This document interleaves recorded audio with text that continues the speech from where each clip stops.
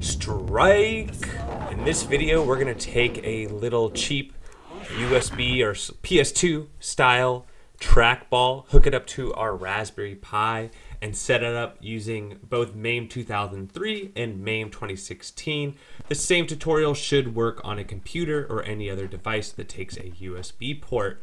And this unlocks a lot of games. I got it working for Tempest, which tends to work better on a spinner, but we're gonna get the trackball to work. Marble Madness, Centipede, Missile Command, and if you want to play Golden Tee and all your other classic games, this is going to work for you. And it's a lot of fun. It's a nice add-on to any cabinet or retro gaming machine. And look what kind of mess we got ourselves in today.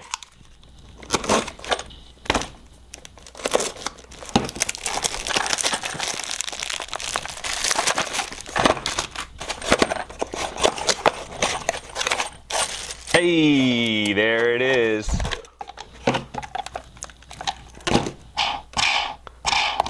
There it is, a trackball. Can you believe it? So you can see inside of it. Oh, you can even probably open it up, it looks like. Let's open it up.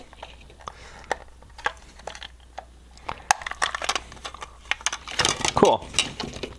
So you've got the 3-axis, and you've got a ball. Honestly, the ball itself is pretty cool.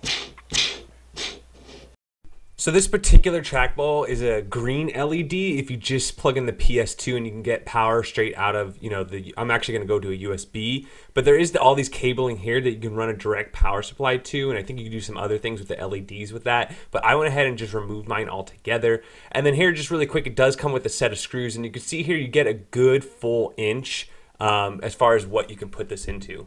One thing, I don't know if I said or not, but it is a PS2 style connector. So this happens to be a keyboard and a mouse connector. If you can find one without this part on it, it's just direct like that, you're good. But if you have a 2-in-1, this works too. You just leave it empty there. Some of you have these hanging around, eBay, they're super cheap. You do need one of these though.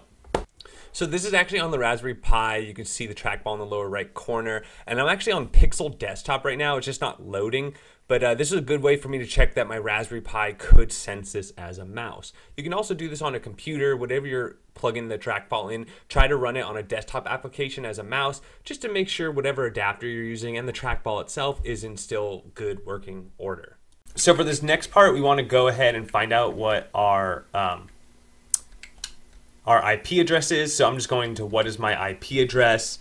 You can also just go to your command prompt. You want to find your IP so we can go ahead and network into our Pi and get to our configuration file. You can also do this via PuTTY as well, but this is the easiest way. Once you know your IP address, let's go back to the computer. / and then type in your IP address and go ahead and press enter. You can see I'm now in my Raspberry Pi. I can zoom in here. And I want to go to my configs. Inside my configs, I want to go to all, and then I want to go to RetroArch Core Options. Now, yours might look different than this, but here are the main things we want. MAME 2003 is one of the primary emulators for trackball games. You'll notice I have these 3 that have been added, and I'll go ahead and write these in the description as well. Mouse device equals mouse, dial device equals mouse, trackball device equals mouse. And then I went ahead and I updated that for MAME 2016 as well. Mouse device equals mouse, mouse trackball device equals mouse, mouse dial device equals mouse, and trackball device equals. So in MAME 16 there's 4 of them, okay, to enable the mouse. Now I don't know if in 2003 do I have an enable mouse? No, and it worked just fine as is. So those are my configs. As long as I had to add those in for this to work for me. Then you want to go ahead and exit, make sure you save it. Mine was already saved. And now let's go back to the Raspberry Pi. Let me just do Arcade Classics here. If you press A really fast on your controller here, you'll go to the login and you can select your emulator. I'm gonna try to run on MAME 2016 for all these games because that's a newer emulator. And, oh, don't wanna do that. And then go ahead and launch. So I'm running an Xbox 360 controller, and then I have my trackball here. I'm still using my Xbox 360 controller really briefly. I just want to go ahead and check one more thing, which is if you held select and X, make sure you go over here and mouse is enabled. In-game mouse, make sure this is on. Before you exit, go back, configuration, save your current configuration. And then I'm going to go ahead and quit because I'm going to unplug my Xbox 360 controller now and just run off these two things. So when you boot your first game, the only thing you really need to do is hit the your right trigger, input in general, and then your player 1 controls, and then you just want to make sure your mouse is set to mouse, and then your trackball here is set to mouse X and mouse Y, but you can see I can redo it. X is just left to right, and Y is just up and down. Just scroll it up, and you're good. And then go ahead and grab out. Let's just see. There you go. Oh, almost. Oh, you can even like. Oh, almost. Nice to grab that. Maybe go like this. Hit it fast. There you go. Another spin. The slow one coming.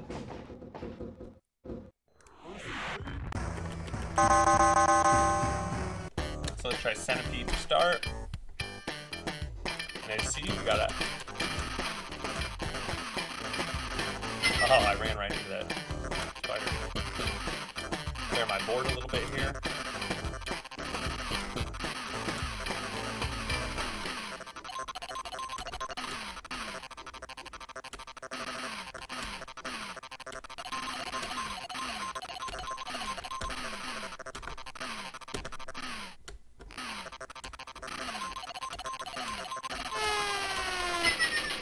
All right, you get the point of that.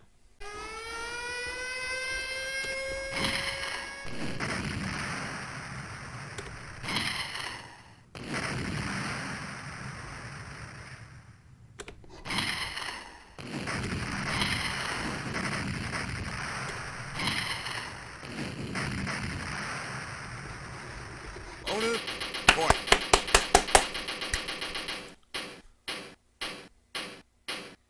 Saved them all. San Francisco, Paris, UK, Bangkok.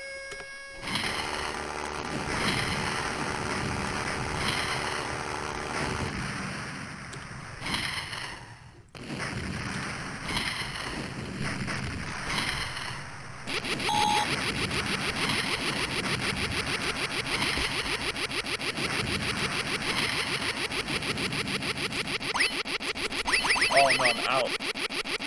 No!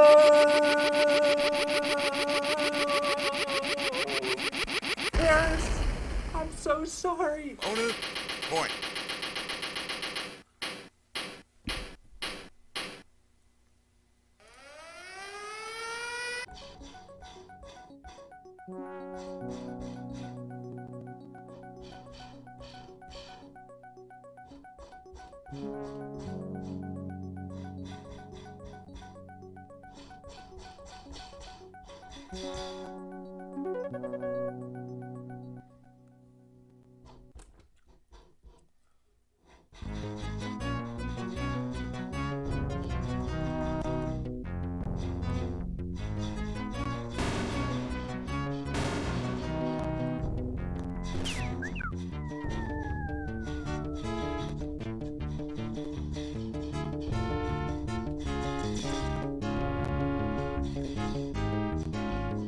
Oh, that's a hole. Whoops. That's a hole. This guy always gets me, that's why it's hard to time this correctly. Oh, you can't jump that either, huh?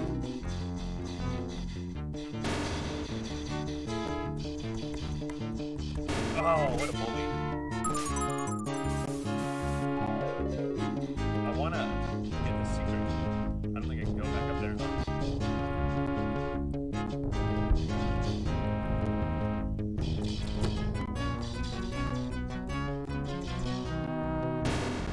Got it. Oh. So here the sound was kind of weird with Tempest, but you do need to update your controls in Tempest in MAME 2016. I just hit tab, or in this particular gamepad on my Puma box, I just hit my right trigger, and then go to input for this game, and then go ahead and where I'm doing the analog controls, either set it to mouse X or mouse Y. You can decide whether you want to do the X or the Y. If you do X, and you could do X and Y, you can actually map that, but it'll really throw you off because sometimes it'll register for X, sometimes it'll register for Y, and you'll get really thrown off by that. So I found mouse X just to be fine. And there you have it. That trackball's working just fine. I think the next thing to do is to put it in an arcade stick or do something with it as far as mounting to get it closer to other keys. But that's about it. A great add-on. I think it's a good price. It's a good item. I know that they make $100 trackballs that have way better throws on them and are way better for like golfing games and things. But for something cheap to just kind of scratch your itch, I think this is a good option. But that's what I think. Let me know what y'all think. Don't forget to like and subscribe, and we'll catch you on the next one.